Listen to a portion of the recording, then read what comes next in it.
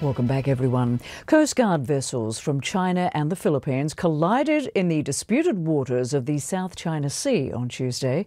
The Philippines has accused China of executing dangerous manoeuvres, while China claims it took control measures against the Philippines vessel.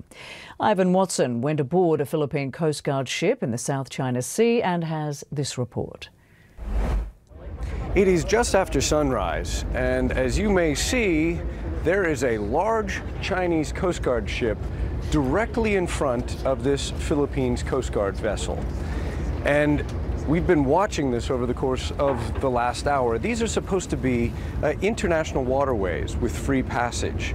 I'm aboard this Philippines Coast Guard ship that was part of a convoy of 4 vessels that were headed towards a place called the Second Thomas Shoal.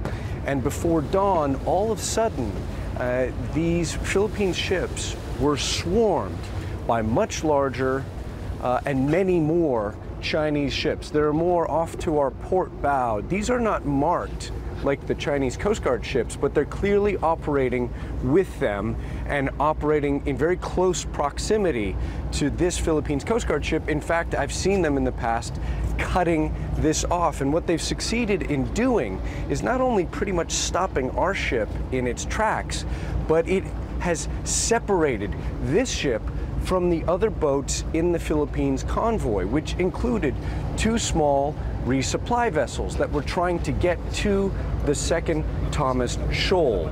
Now, part of what is at play here is a territorial dispute. That shoal, the Philippines claims, is part of its economic exclusion zone. China, though it is much further geographically from this area, claims it for itself and clearly tries to stop Philippine ships from getting to it. We're completely encircled by a fleet of Chinese ships, at least 14 that I've counted. And moments ago, the Chinese Coast Guard ships were blasting a Philippines resupply vessel with water cannons. It is clearly, by swarming this ship, a show of force and a show of intimidation, and it is physically stopping vessels from another country from being able to move forward through this international waterway. Ivan Watson, CNN, aboard a Philippines Coast Guard ship in the South China Sea.